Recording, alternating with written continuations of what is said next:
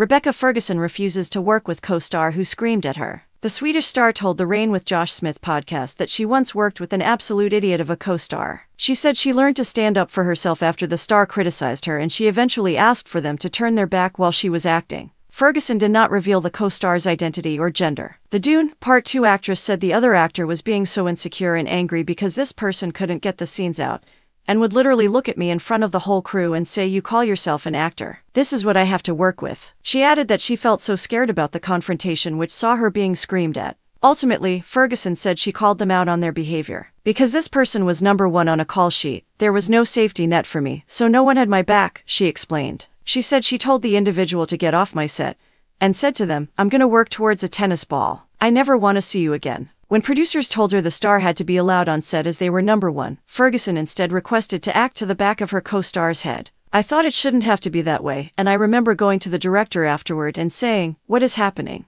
The director said, 'You're right, I am not taking care of everyone else. I'm trying to fluff this person because it's so unstable. And it was great from that moment, but it took so long for me to get to that," she said. She added that she has only become confident enough to stand up to this type of behavior within my last 10 or 12 years, and I've acted since I was 16. Although Ferguson did not name the co-star, she said it was not Tom Cruise, who she starred alongside within Mission Impossible, or Hugh Jackman, who played the main role in The Greatest Showman. She added, "Doesn't matter who it is, I'm gonna try and not give this away." Dwayne Johnson, who appeared opposite Ferguson in 2014's Hercules, replied to a video clip of the interview on X, writing, "Hate seeing this but love seeing her stand up too. Rebecca was my guardian angel sent from heaven on our set. I love that woman. I'd like to find out who did this."